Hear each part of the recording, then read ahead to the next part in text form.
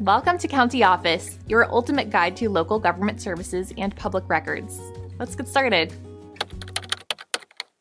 What is the current status of the bridges in Vero Beach after the tornado? As Hurricane Milton approached and made landfall, the weather conditions in Vero Beach and surrounding areas were severely impacted. The storm brought strong winds, heavy rainfall, and even tornadoes to the region. In Indian River County, where Vero Beach is located, the weather caused significant disruptions. Flooding was a major issue, with water covering roadways and causing cars to stall, creating dangerous situations for everyone involved. Regarding the bridges in Vero Beach, specific actions were taken due to the severe weather conditions.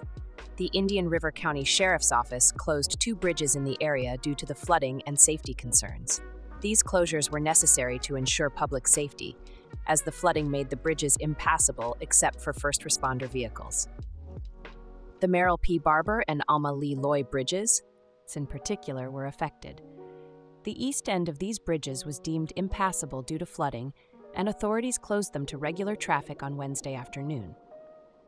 Residents and travelers are advised to avoid these areas and follow the guidance of local authorities to ensure their safety.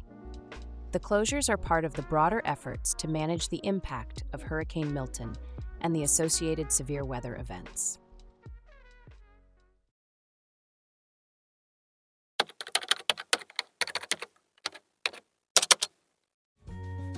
To learn more, check out these links, which you can click in the description below. And feel free to comment your questions. We're here to help. Thanks for tuning in to our video. Please like and subscribe and leave a comment below.